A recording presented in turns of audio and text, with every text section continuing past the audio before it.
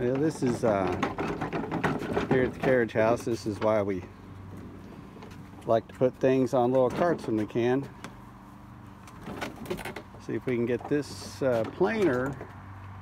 DeWalt is 80 pounds. So hold your breath while I'm filming.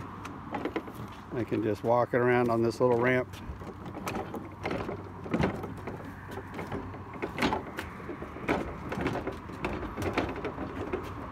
Left-handed even.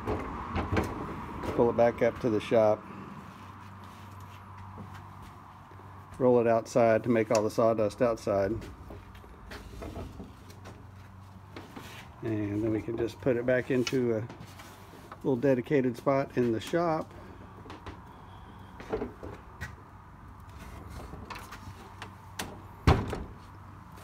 Right about there.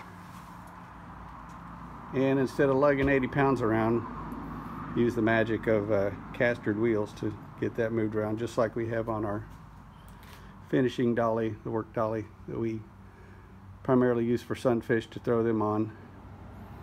And Zip's currently on there right now.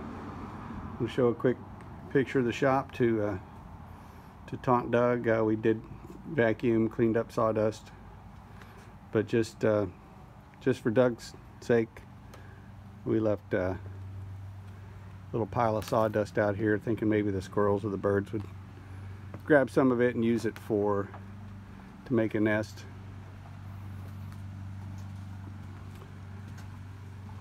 So we've been working on 1953 Alcourt Sunfish Zip today, repairing damage that's caused by me not tying it up properly.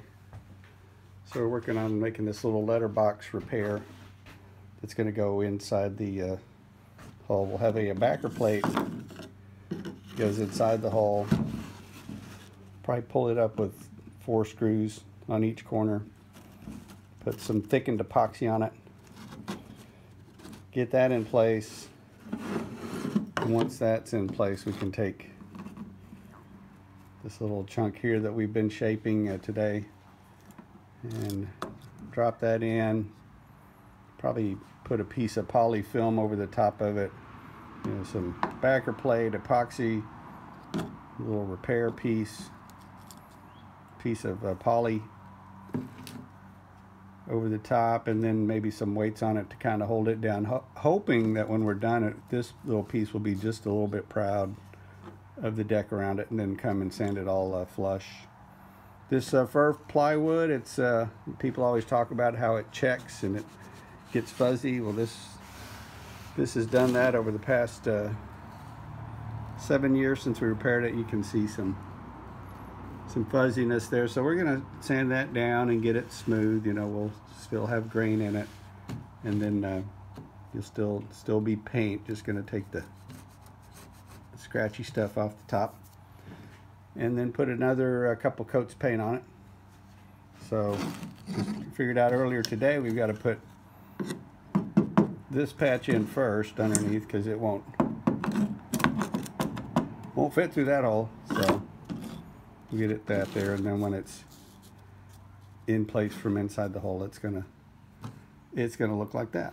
And then we can come around and do the similar thing. We still have to trim this piece for this slot here, this letterbox, and this will be the backer plate, and it can go inside and then be pulled up. We'll probably drill a couple of holes for a couple of strings so we can pull it up, and then screws on each corner, hold it in, thickened epoxy.